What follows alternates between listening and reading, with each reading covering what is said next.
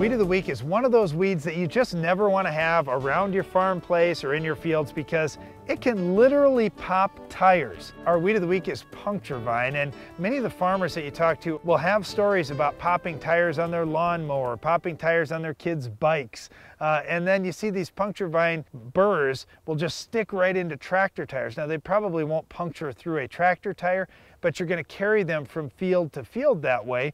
That's how they spread in nature too. They'll catch on animals that happen to run through a Puncturevine patch.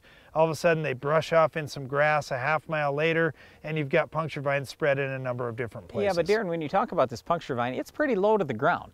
So if you've got great canopy out there, and for that matter, you mentioned it in lawns, well, let your grass grow a little bit taller. Let your grass or your crop naturally choke out this weed. That's your best strategy for control. Well, we see it a lot of times in field approaches and areas where there's no vegetation. Maybe you had a drowned out spot or something like that. That's where we get Puncturevine. So if you see it, get after it right away in the first year. Now, you may not be able to drive a little four-wheeler through there with the sprayer on it. You may have to get at the edge of the patch and spray out in there because you don't want to pop tires or spread those burrs around.